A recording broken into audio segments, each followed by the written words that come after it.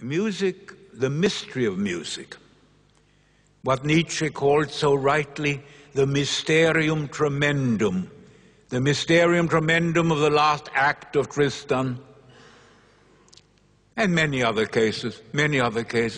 It can be an etude of Chopin, it can be a phrase almost in Mozart, speaks to us that there is something else which paradoxically belongs to us profoundly, but somehow touches on a universal meaning and possibility. That we are not only an electrochemical and neurophysiological assemblage, that there is more in consciousness than electronic wiring. Music seems to me more than literature, the great force, the hope of a transcendent possibility. That is why it is so vitally important that our children be given access at the earliest time to good music. I sound like a boring old reactionary, I don't apologize. Nothing frightens me more than the withdrawal of serious music from the lives of millions of young children. The replacement of many forms of music by the horror of organized noise, by the barbarism of organized noise, the deafening folly of not letting a child encounter good music, of not teaching it an instrument, if possible, of not teaching it to sing, if possible. There was a time in daily life in 19th and early 20th century Europe when an amateur performance was a natural attainment of educated people. It needn't be very good, it needn't be very great, but it was part of a coming together and of being in touch with that mysterium tremendum of the transcendental. If they take that away from us, we are indeed in very deep trouble. But I don't think they will be able to. During the worst periods of despotism and tyranny, people could learn musical scores by heart. Even where music was forbidden, they could still commit it to memory. Music is very difficult to censor. Yes, it can be stopped, it can be suppressed, musicians can be hunted and hounded and tortured, but still it is there. And always its strange mystery remains.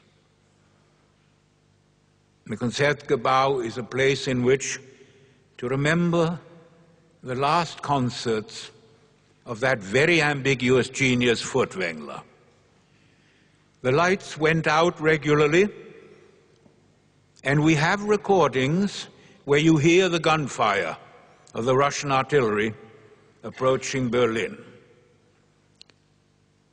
And Furtwängler's Beethoven, and one Haydn recording at that time, played in the dark, the people in the audience knowing they were doomed,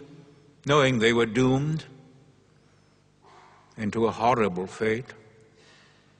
And there are no greater recordings or readings of that music known to me than those. There is something in the music which is much stronger even than our greatest performers. The music, in a sense, plays us.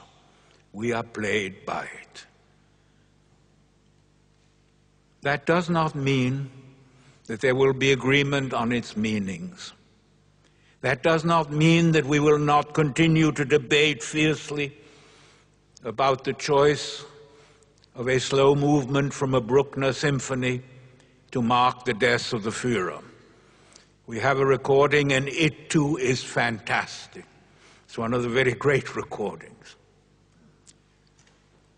For many, many years, I was trying to understand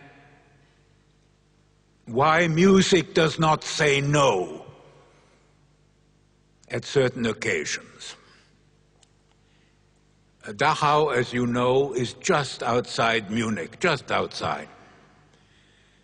And the trains with the people in them dying of thirst and hunger on the way to Dachau used to pass not far at all from the great music hall. In that hall, Gieseking was giving his Debussy cycle, and good judges say that there's never been a greater interpretation of Debussy. And my question was to German students, and I began asking it immediately after the war, to German school children, why did the music not say no? Which is a nonsense question. But is it a nonsense question? I still don't know the answer. Could the music have refused to be played? Of course it could. Could it have been played wrong at least? Could Gieseking have played wrong notes at least? Didn't. So the mystery remains. But so does the strong, urgent hope that we will not let them take away from us that overwhelming experience, that privilege of being, which is great music. I thank you.